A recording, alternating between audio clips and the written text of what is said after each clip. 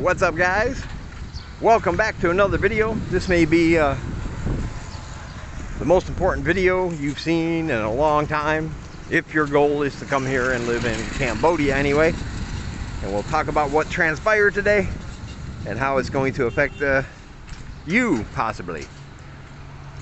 Now, if you are a supporter of mine, you should have received all my emails from earlier, because I always send out all this news, all this kind of news to my supporters first. It's a way of saying thank you. And if you want to get in on that and not have to wait for my public videos, there are links down below to my PayPal, Ko-Fi.com, where you can join my Patreon.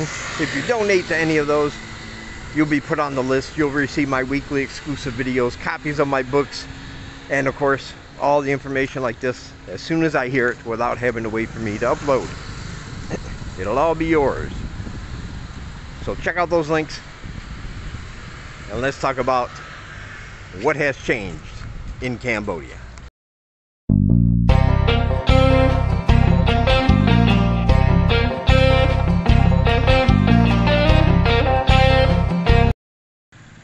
All right. So there were two big changes, two big announcements made, one right after the other today as I woke up.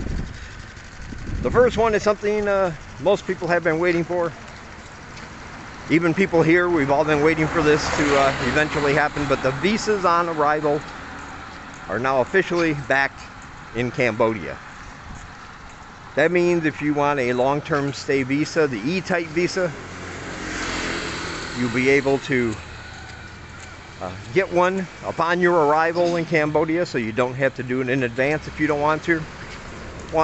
However, if you do want to, that option is still available, because it should be live pretty soon on their on the e-visa platform, the electronic visa platform, where you can get a visa in advance. There's a link for that down below, by the way, if that's what you want to do. But just like it was before the pandemic, you can now just arrive in Cambodia and request whichever visa type you want upon your arrival. So that's probably the best news we've all heard in a long time.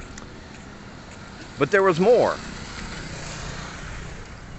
because today Cambodia also officially announced that having a PCR test 72 hours before arrival and having a rapid test done upon arrival is now canceled. So there's no more pre-COVID testing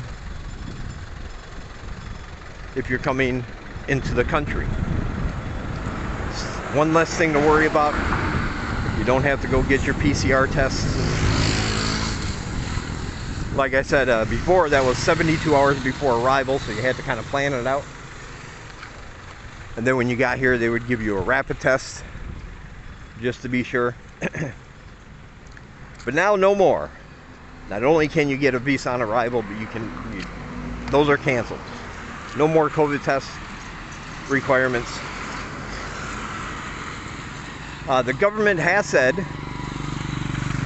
that they are aware that they've been a little behind in disseminating this information quickly and efficiently to the appropriate ministries and people who need to know, who are supposed to implement these changes.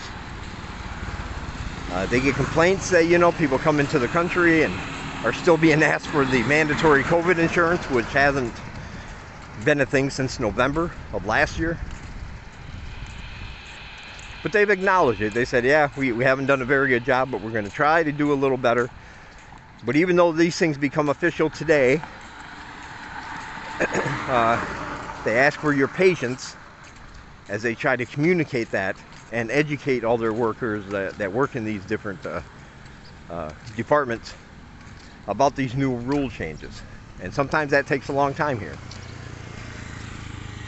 So you might not see the e-visa available in your country on the electronic site right away, but it shouldn't be too long before you do. Also, if you are unvaccinated, now everything I just said applies to vaccinated travelers. If you are unvaccinated, then nothing has really changed. You will still have to pay the deposit. You will still have to quarantine for 14 days. And you will still have to have the PCR test before arrival and a rapid test done when you get here. So all that will remain the same if you're still unvaccinated. But for fully vaccinated people, you're good to go. It's one step closer to opening the country up the way it was before the pandemic. And in my opinion, I think Cambodia's been very good at that. I think they found ways to slow down when they had to for the safety of the country. But as soon as it was okay, as soon as they were given the go-ahead, they tried to, as quickly as possible, lessen the restrictions and make it easier for tourists and travelers to come to the country. Let's go, Brandon! Let's go! And yeah, we're coming, Noah.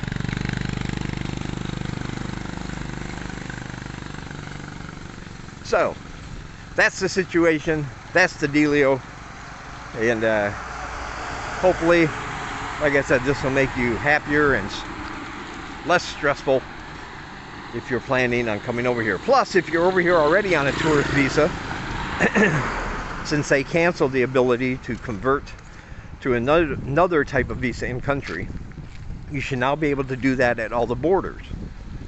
So if you're here on a tourist visa and you leave the country and come back in, you can then apply for your E-type visa if you wish to stay longer than another 30 days. So yeah, that was a whirlwind of announcements today, but they're all finally good news. And I know a lot of you are waiting to come over here, and I hope this helps push that along a little bit and let you know that I wasn't just making it up. I knew it was going to be soon, but like I said, a lot of people said they were going to wait till April, but it looks like it came a month early. So everybody should be happy. All right. That's going to do it for this one. Remember to check out all my links down below. Like I said, any donation to PayPal, Ko-Fi.com, or joining my Patreon, you'll get all my weekly exclusive videos, books, announcements, all that good stuff. All my social media is down below. My other YouTube channel is down below if you're into that. And other channels that are vlogging from this part of the world, they are all listed down below as well. So be sure to check those out. And if you just want to buy my books individually, there are links to those also. Whatever does it for you. All right. From CM Reap. Thank you guys for watching. Don't forget to subscribe, and I will talk to you guys in the next one.